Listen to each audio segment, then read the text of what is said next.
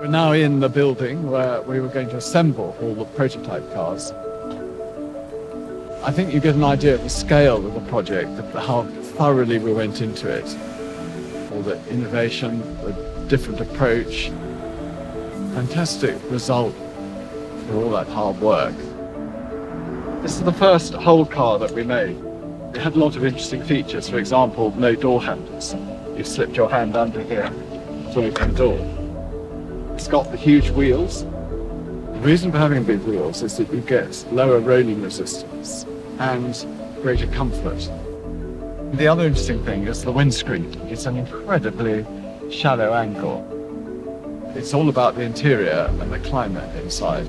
So we did the heating and cooling by other means. Here's the charge point. Oh, and all the controls are on the steering wheel. There are no things to fiddle around with and distract you. Everything is here. It's a brilliant car, very special features, by a very intelligent, hard-working team. For Dyson, in the present time, it just simply wasn't commercially viable. It's a great shame. It's probably the best way of putting it.